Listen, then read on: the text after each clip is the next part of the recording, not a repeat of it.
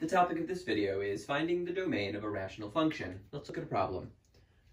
F of x equals the rational function whose numerator is the binomial 4x squared plus 1 times the trinomial x squared minus x minus 42, and whose denominator is 9 times the binomial x squared minus 49 times the binomial x squared plus 8.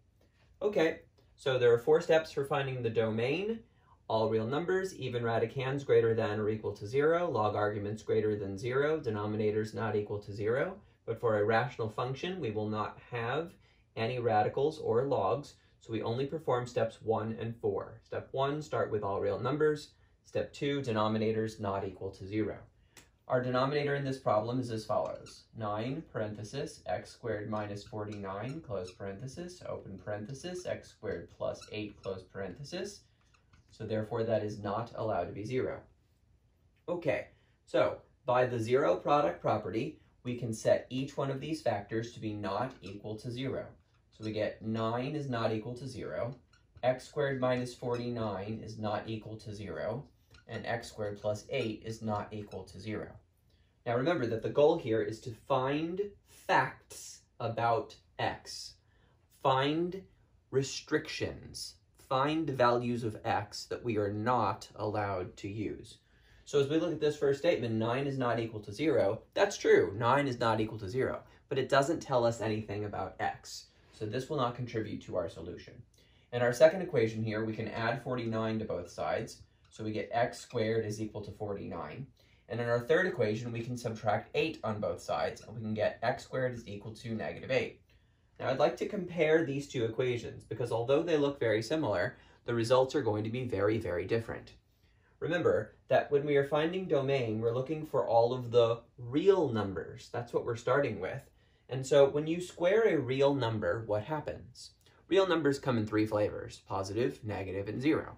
So x in either of these equations could be positive, negative, or 0. What happens when you square a positive? You get a positive. What happens when you square a negative? You get a positive. And what happens when you square 0? You get 0. But what you don't get is a negative. So for that reason, x squared equals negative 8 has no real solution.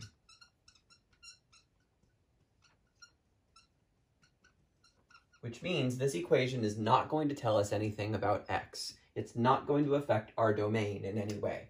But this will. By the square root property, x is equal to plus or minus the square root of 49. Excuse me, not equal, not equal, not equal. I made an error there, I apologize. And then here, x is not equal to plus or minus 7.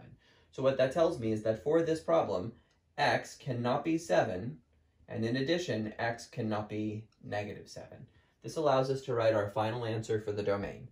The domain is the set of all x such that x is real, and x is not equal to 7, and x is not equal to negative 7. Notice that we completely ignored the numerator for this problem. The reason why is because a numerator can be 0 without breaking math. A denominator cannot, and our job is to figure out what are the values of x that we are allowed to use that don't break math, so we focus only on the denominator.